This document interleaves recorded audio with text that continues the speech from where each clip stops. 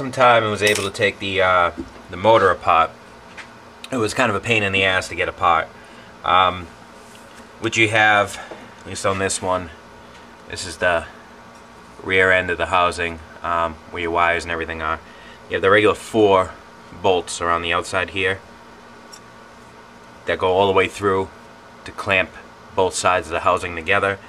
Then you have these 2 smaller screws right here and right here that have to come out too. Now what that holds is your start relay right here for your centrifugal switch. That's actually bolted to the rear of the housing. It's not bolted to the inside mount like some of the other motors are.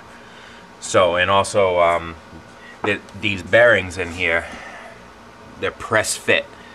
They're press fit both on the shaft and into this slot. So it was kind of a pain in the ass to remove. I was able to get everything loose, slide it apart, and actually stick a screwdriver into the slot once I tapped one side out a little bit, and able to pry it around and pop them out to get the rear out. And then also there are 2 screws on the inside of the rear housing, right here and right here, that hold your terminal block on.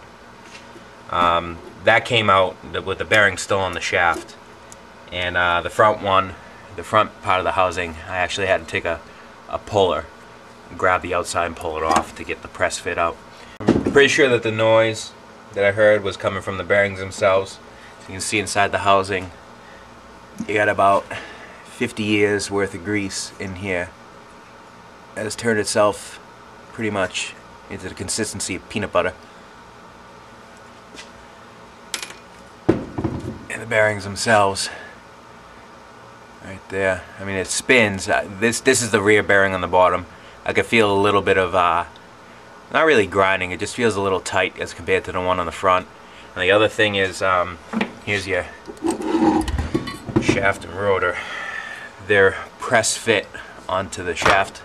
Oops. Here's the one on the front still there. I haven't taken that one off yet. Here's the one on the back. But they're different sizes. It's a 3/4 shaft on the front bearing, but this one on the back is actually a little bit bigger. Just so you know, if you ever have to buy the bearings themselves. And was able just to get it off with a standard pulley puller. Alright, here's your centrifugal switch. What it is it's in this position when the motor starts, or when the motor's in the standstill. Once it gets up to a certain RPM, it'll actually snap in like that.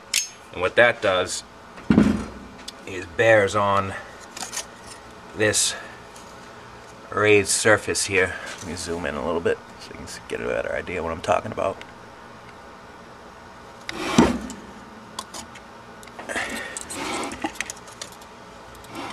What that's going to do is bear in on this surface here, so that when that black plastic cap is down, it holds pressure on this, which is closing that little switch there.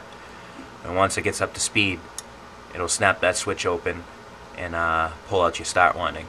You also want to make sure, since you have it all apart, that this is making good contact and that it's not built up with carbon. I'll probably just run a little bit of sand cloth through there because it's looking pretty black. Everything else is pretty good in it though. All of the wires themselves, even though they are the old cloth covered wires, are all intact. There's and all the insulation inside is intact. So I'm gonna get to cleaning out these bearings and see if maybe if I repack them with some grease, it'll be a little bit better. If not, I will have to replace them, and I'll put the part numbers and stuff that I use for it. Just a quick little update. Well, we're back to the motor again. I finally got those bearings in. As you can see, everything's been painted. All I did was mask and paint it with some gloss black spray paint. Worked out pretty good. Reason why it took so long to get the bearings is they're felt shielded bearings, which I guess are getting pretty hard to find. A lot of older motors and equipment use them, and also you'll find them in cars and like power steering pumps and stuff like that. In the older, I know GM for a fact used them. But what it is, and what's screwing you up, is this right here is a regular bearing, as a regular shielded bearing. As you can see, you know, it's the same size on either side. It is flat. These felt shielded bearings, 8504 is the numbers on them, and what's kind of screwing you up is this raised portion on the back. As you can see, here's the bearing surface with the carrier here, and here's your bore, which is flat on this side, but it's raised out on this side.